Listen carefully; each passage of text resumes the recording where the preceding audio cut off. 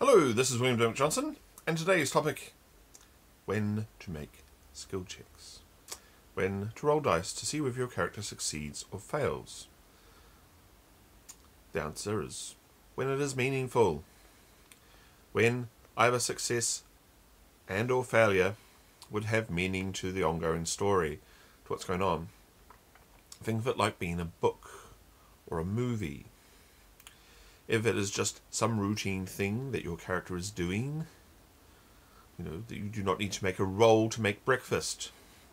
You do not need to make a roll to put your shoes on. You do not need to make a roll to get to work. These are mundane, everyday things that hopefully you've been doing since you were born, or been taught to since you were a little child. You know how to do them. There's no need to make a roll. This is not to say that accidents don't happen. They certainly happen in the real world. People get in car accidents. People burn themselves making their breakfast. People trip over their own feet putting on their shoes, crack their head on the dresser, lay out their scalp, and die. It can happen. However, if you are in a role-playing game, you are rolling dice which are going to give results quite higher chance of what they call catastrophic failure. For example, rolling a 3 in GURPS, rolling a 1 on a D20 in your Dungeons and Dragons games, rolling snake eyes in any 2D6 or 2D8 system. These actually have quite high success percentages compared to the random out-of-the-blue accidents which, well, they do happen to kill people, but they're not as common as 1 in 216 for a 3 in GURPS, 1 in 36 for a snake eyes on dice, 1 in 20 for rolling a 1 on the D20. They're not that common. If you insist on characters rolling their skill checks for each and every little thing, your game's gonna look like Monty Python and the Quest for the Holy Grail. Your characters are gonna look like buffoons. They're gonna fail. They're gonna fail a lot. And the game will descend into buffoonery and tomfoolery and stupidity. And if you're playing a comedy game, or you want to have some comedy themes in your game, then maybe you should insist that they roll for each and every little thing. However, if you're going for something with a little more serious tone, then don't. Only roll when it is meaningful, when it is important, when there is something riding on it. That brings us to the riding skill. One of the early pioneers of RPGs pointed out that adventurers never fell off their horses until the riding skill was put into the game. Before then, it was assumed they could just ride places. And this can apply for any get from A to B skill. Ride, drive, pilot spaceship. Think of Han Solo in Star Wars. Han Solo does not need to make a pilot starship roll to take off and go into orbit. That's not needed. He can do that. He's presumably been flying that spaceship of his for how many years? He knows how to fly it. However, if he wants to take off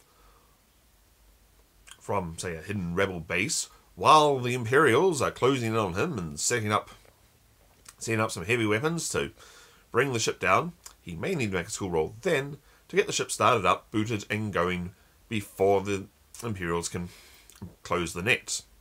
That's important. That's meaningful. Does he get away? Does he get captured? Again, meaningful results either way, success or failure. And in that example, we see that in The Empire Strikes Back. He gets away in the rebel base. And Darth Vader presumably chokes everyone there responsible, because obviously he was getting his choking on. But so that's an example. Another example could be for the ride skill. You do not make a ride skill going somewhere normally. However, if your character is in a hurry, if you're carrying a message, and that message must be delivered within 2 days, and normally it takes 3 days to get there riding, then that is grounds for a ride skill to go somewhere. You've got to do it in time. You're in a hurry. You've got to make sure that no accident befalls you. So there are meaningful results. The message gets delivered or it does not. The story can branch either way depending on those results. So a ride skill there would be warranted, it would be important. And the player should get to make it. And if they get to say, well, I have ride 4, or I'm proficient in riding, or I have 6 ranks in riding, then they've probably got a good chance of succeeding. But there's still a non-zero chance of something befalling them. And since it is an important dramatic tipping point in the story, then something meaningful can happen either way. And if they do fail, for whatever reason, have a reason why they fail. And this is where the dice roll can actually be important and meaningful and useful to you. If it's only just failed, then maybe they get only just a little too late. Maybe there is still time to salvage the situation. Maybe it only makes things a little more difficult. The message was to get reinforcements. The reinforcements will now be slightly late. Or the message was to summon the doctors. The doctors now have less time to try and find the cure. Either way, it is made slightly more difficult.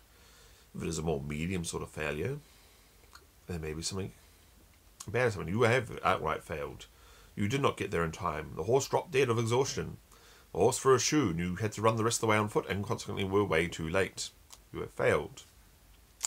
But now we know why. We have a reason. We don't just simply have, oh, I rolled a 3, I failed. You have, I rolled a 3, the horse threw a shoe, I had to make the rest of the way on foot. I tried to get there as fast as I could, but alas, I was too late. I failed, and now the story goes down the path where you fail. And have a plan for what happens if the heroes do fail. If they do fail at what they are attempting to do, have a reason why, and have a consequence why. Don't just say, oh, well, I guess you're all dead then. Of course you're playing that Cthulhu-type game, and, well, the race to stop the cultists from summoning the dread monster that's going to eat the earth. Well, in that case, yes. Failure does mean the end of the story and the end of the world. But you sort of knew that going in, because it says Call of Cthulhu on the tin. What did you think was going to happen? Fluffy bummies turn up and give you a noogies? No, Cthulhu turns up and eats everybody.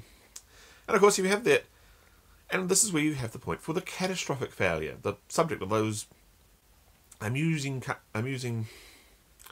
little pictures you see on Facebook and around the internet, where you have some hero saying, I do this, and then a picture of Gary Gygax saying, make a roll, and then a picture of a 1 on a d20, and then a comic or semi-funny, tragic result that happens. Okay, on one, in an important circumstance, that's what can happen. If, for the example of trying to make it somewhere in time on a horseback, maybe the horse has an accident and throws you. Now you are hurt and riderless. Maybe the horse breaks a leg and you get thrown and are hurt and are now riderless.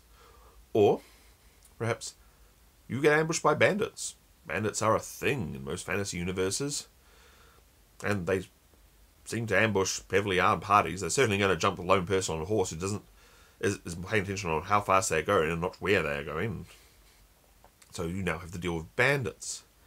The bandit one is actually quite good because it throws a complication on the player, and the player can then react to it however they can. They fight the bandits, they pay them off, they give a stirring speech about why they must be allowed to continue on their way because otherwise doom and wreck and ruin, and maybe they sway the bandits and convince them that, oh yes, they should let this person go just this once because it is so important. And again, that would be call for making a roll. Some sort of persuade roll, or charisma roll, or charm roll, or face roll. Whatever it is in your system. And again, things can go either way. Maybe they have a critical success at that point. Maybe they get given help. Maybe the bandits are moved by your stirring speech and think, well, we'll give you a fresh horse. And that means you get there in time. No more roll needed. You came across a complication, you somehow made the best out of it. And it boosted you, it got you there. So consider putting that. Consider the results of a critical success. What happens if they do extremely well? In the example of making making a simple riding roll. What are the results of a critical success? Have that in mind. Is there extra time? Is whatever needs to be done, be it summon reinforcements, get the doctors for a cure, maybe they have extra time. Maybe there's time to get more reinforcements. The army coming to relieve the other beleaguered PCs is larger. The fight gets won quite easily. Or if it is a rush to get summon doctors for a cure, maybe they have more time to get more supplies, so they can solve that medical problem quickly. They get a bonus on that. Critical success should always have meaning as well.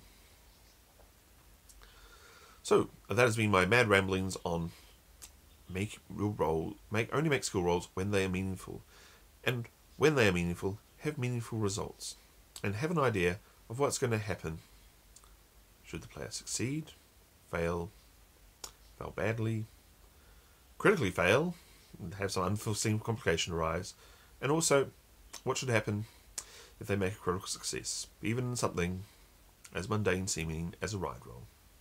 Thank you.